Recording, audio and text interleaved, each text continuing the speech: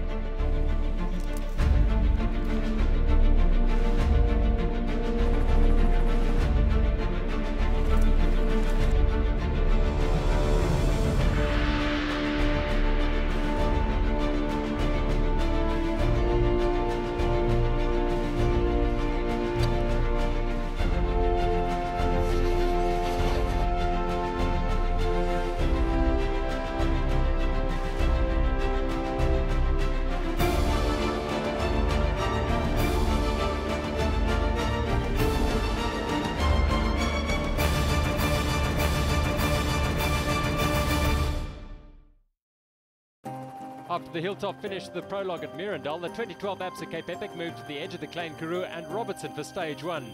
The rough terrain and three major climbs were testing the wickedly steep nature of the early ascents had even the top men portaging. The three-time winners, the Bulls, were again struggling, some battling on the climbs. With 361 Songo Specialized Thunder and Saza defending a slender 13-second lead over 360 Life's Evans and George, they were keeping close company over the first half of the stage. But Evans and George suffered the first of many punctures that cost them dear as plugs failed to work. All the while they were leaking time to the leaders, who had, under Saza's instructions, eased off to allow the 360 pair life to join them. Up front, Saza and Stander steadily upped the tempo until only Alvin Lakata and Robert Menem of Topik Ergen Racing could stay with them. Sam's form improved dramatically over the second half of the race as he and Platt made their way back into the chase group. Evans and George were chasing back again after another puncture stop. 361 Songo Specialized were consistency personified as they led Lakata and Menem away from the chasers, but then the elastic snapped and Stander and Saza were on their own. The chasers were fighting for second. Lakata lost time to Jam Derailer, while the Bulls' two pair of Ditch and Boma joined Stukely Pro's Uber and Loser in second. The Bulls too had a good shot at a podium place today. Uber stopped briefly to repair a mechanical, but he would soon rejoin his partner. Genzer and Kugler of Multibound Merida were on their own in fourth place. Into Robertson, and Saza and Stander had opened up a big lead as they crossed the line for their second stage win on the trot. A job well done. The sprint for second was won by Stukely Pro's Uber and Loser, and Boma and Ditch had to settle for third place. But the day was about so much more than the races up front. After the relative ease of the prologue, the 2,350 metres of climbing over 115 kilometres of brutal, unforgiving Klein Karoo terrain put the vast majority of the field through a torturous experience as the temperature soared into the high 30s by midday. It was a long day of pain and suffering. For a few unfortunate riders, their epic dreams ended all too soon.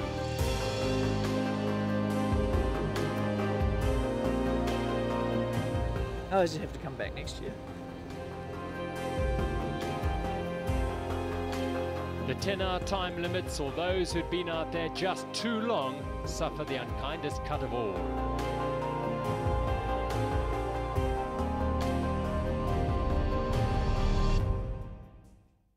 No change in the yellow, rust blue and bright green jerseys, but changes in the mixed and African leaders. A smooth, efficient ride by Saza and Stander puts them in a commanding lead. The battle for second in 10:26 seconds between 2 and 4. Neon Schutte and Jans van Rensburg in the African leaders jersey. Bigham and Sus increased their lead by 5 minutes in the ladies. Jag Craft stage win in Robertson leaves them a minute and a half adrift, and Eric and Ariane Kleinhans now lead the mixed. After a long, hard and hot day in the saddle, there's one cue the riders don't mind waiting in. The showers. Ensuring the 1,200 participants have hot showers at the end of each stage is a responsibility that shower sponsor Afripix and Hans Gruer take very seriously. Truck trailers have been adapted to accommodate custom-made containers with a row of individual showers that provide a comfortable and spacious area to wash all the day's dirt, dust and sweat away. Afripix provide the hot water through smart technology piping systems, and Hansgrohe provide eco-friendly taps and shower heads. For the second year in a row, hopes of having an all-South African team on the top step of the podium in Lawrenceford took a serious dent on day 2 of the 2012 Absa Cape Epic, when Team 360 Life's David George suffered multiple punctures throughout the out and back stage from Robertson, and he and Kevin Evans lost 24 minutes to the leaders. Feeling really good, and Dave just hit a sharp rock which just pierced the top of the tyre and didn't seal, and knew we were going to have to try and plug it or make a plan, so maybe took a little bit of a gamble. We were 8 k's from the second tech zone. You know, the gap was 2 minutes. We thought, let's push on, you know, if the tyre sealed should be okay, and pushed on and literally just got onto the back of the group, went down the next descent and the plug blew out. So I think by the time we got to tech zone 3 we were down 10 or 12 minutes and then had to replace the rear wheel. And you know, I think we've seen this movie before in 2008, and we made a good comeback there. And you know, it's I wouldn't write us off just yet. You know, it might be a tall ask to try and win the race, but I think podium position, you know, we're going to push hard for, and possibly the Africa jersey. The day dawns on the second stage of the Absa Cape Epic as the riders prepare themselves for another hard day in the saddle. There's that dull ache the body feels. The seasoned pros call it day 3 legs. There's trepidation in the camp. On stage 2, the route will traverse the beautiful rolling dual tracks through the stony Klein Karoo, passing through the charming village of McGregor. A brief glance around will reveal remarkable sandstone formations, but the rider will have to be wary of sharp rocks and thorns that could play havoc with their tyres. Short, sharp climbs characterise the section from Ashton to Robertson. Riders wait in their seated groups, ranked according to their overall position after stage 1. The new Absa African leaders, Janssen van Rensburg and Neon Schutte of MTN Kubeka. Stander and Saza, 361 Songo, specialised in yellow. Ladies leaders, Bigham and Sus of Wheels for Life.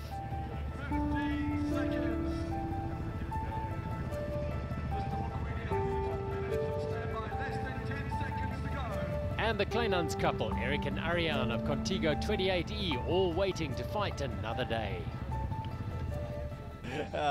Yeah, very good. I mean, we had a good day yesterday. Stefan found his legs after 80 kilometers, and he found his rhythm. So for me, it looks like he has the shape, and we just need to activate it. So yeah, the race is still long, another 6 days to go, and we'll see what we can do. Today we try to stay calm again, race more in the field, not trying to attack or something, but just to see how the others are, how they are after yesterday, because the recovery, you always can see it after the first stage, how the others recover. We are feeling pretty good and looking forward to the stage. The gun goes, and the craft leader jersey wearers lead the 1,200 strong field along a stretch of tar, which will take them to more spectacular scenery and also some challenging mountain biking.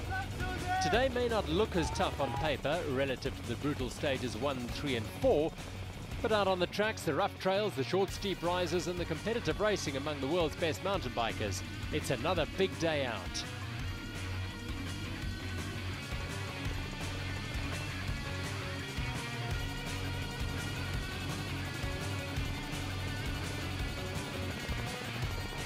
Riders soon will cross the famous Breda River.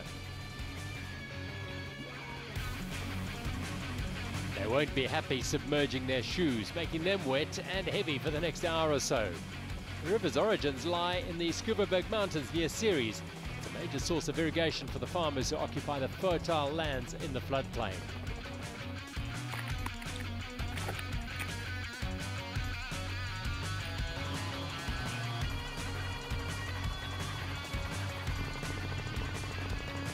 The vineyards of Robertson, a major source of grapes for South African winemakers and supermarkets alike. Claimed to be the longest wine route in the world, perfect soil conditions and climate make it a fertile valley. And like the images of this great race, the produce is exported to all corners of the globe.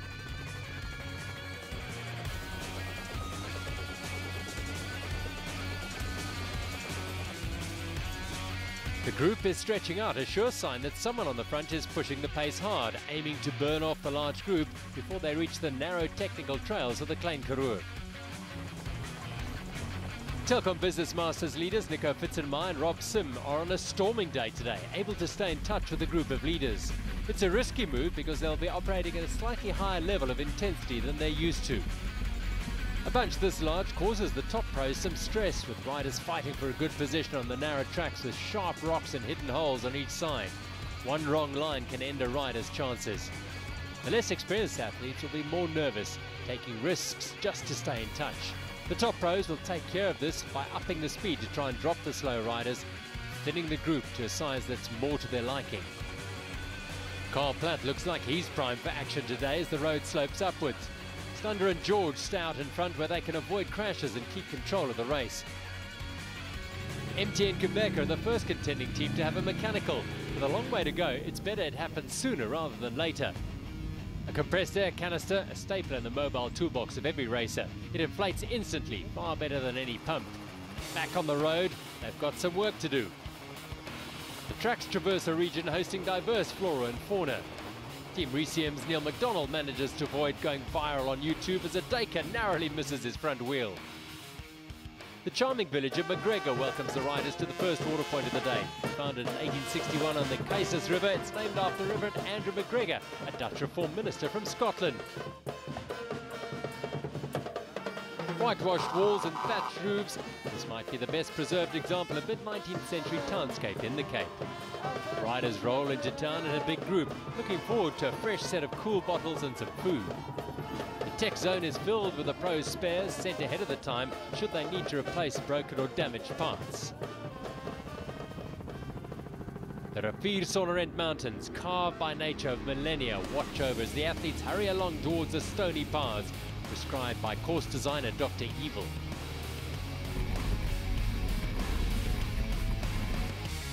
Team BMC have been animated all day, keeping the pace high, ensuring an exclusive front group with some of the world's biggest names in mountain biking: Sauser, Stunder, Brenchens, Platt, Saab.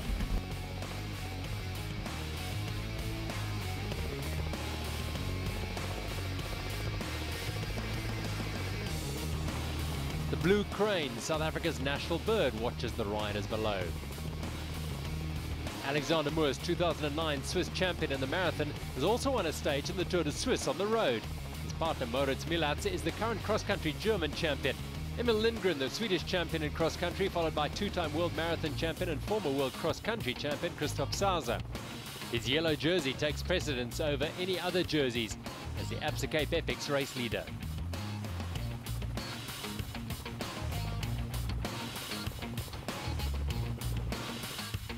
Urs Huber of Team Stuckli drives hard with another spike in the day's profile ahead. The smooth climb contrasts starkly with the rough surfaces we've seen in the race so far. Riders will try and find a rhythm, but when the road turns upwards, a few riders find out painfully that they simply don't have the firepower to match the front runners.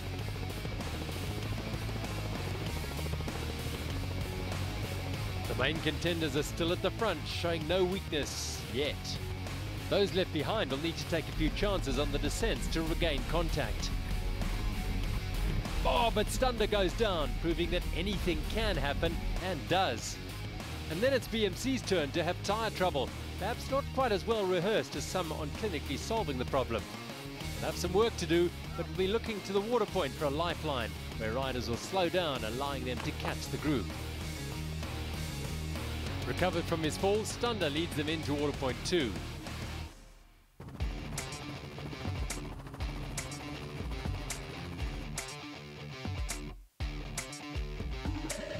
Hannes Genzer takes the opportunity to replace his wheel. He's noticed a slow leak in the tyre, one that the sealant has failed to repair.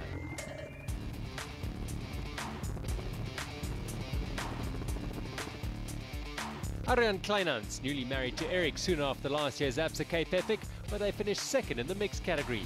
They ended on a high with a stage win after fellow Swiss countrymen Esther Suss and Barty Bucher dominated the race. Now it's their turn to control matters, with Arjan's marathon abilities among the best in the world. A Ahead of rivals Enthoven and Impey, Robert Daniel Momsen's Fitzenmeyer and Sim ride with Bart Brenchens, whose partner Jan Wevers is understanding now why Brenchens has never returned to the Epic with the same partner. World-class exterior athlete and former winner in the mixed category, Fitzenmeyer knows how to prepare for a big event like this. Sim, a great athlete in his own right, has learned some more tricks from the best. Yvonne Kraft and Elizabeth Brandau push hard to the top of the short climb to stay in touch with a good group where they can take shelter in its large draft. Ladies race leaders Sally Bigham and Esther Suss of Wheels for Life. Bigham rides a traditional 26er hardtail, saying she feels comfortable with the familiarity of it, but does admit looking longingly occasionally at Suss's 29er, knowing she has it a little easier. MT and Kubeka look good on paper at the start of the race, but after a lackluster first 2 days, they now look as though they're coming into their own. Suss and Bigham's performance has been faultless, however, gaining them a 25-minute advantage over Biogen Brighthouse. The race for the third place in the stage and overall is between Kraft and Brandau and the MT and Kubeka pair, less than 2 minutes between them.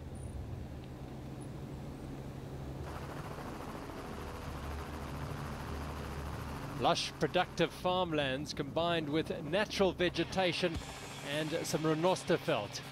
The contrasts of the Klein Karoo.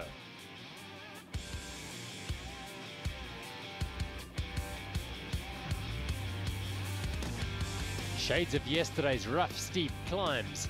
Sauser lays down the law on the punishing uphills.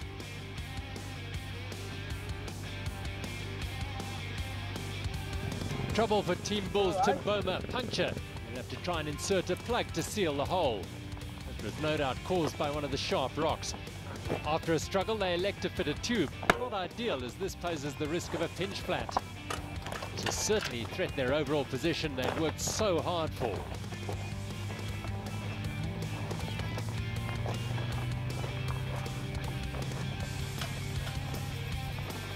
All part of mountain bike stage racing. Now they'll have to work to try and get back to the group. Of the several game reserves the route visits, this is Prolocate Nature Reserve. Some 2,000 hectares of Renosterveld vegetation, zebra, wildebeest and buck. Sauser, an athletic specimen himself, keeps the pace hot with his young partner Stander matching his stride. 360 Life won't let them go. The rest fighting hard to regain contact. This looks like a telling move. Knox and Yamamoto just hanging on the back. George and Evans need to have a good day after the disasters of day one.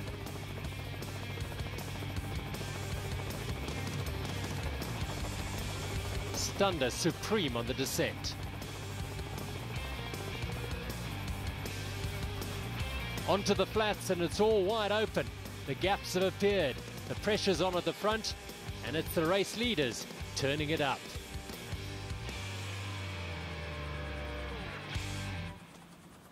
Multivan Merida in the group. Moose and Milat still trying to catch up.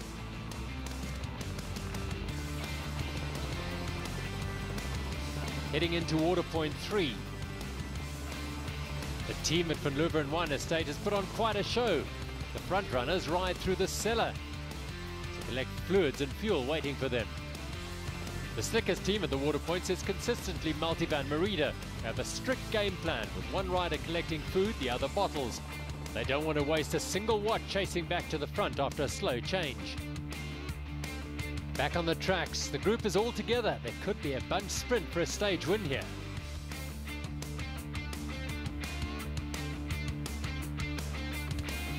The clouds were burning off, the heat was on, and the group had thinned out a little. Feeling the pressure at the back, Jacques-Janse van Rensburg of MT and Kubeka and Kohei Yamamoto of Songo Specialized. More spectacular wildlife. The riders will sense that home for the night is near. While the midfielders might feel relief, the leaders will begin nervously jockeying for position, running through options in their heads for possible tactics to capture a coveted stage win in a sprint finish.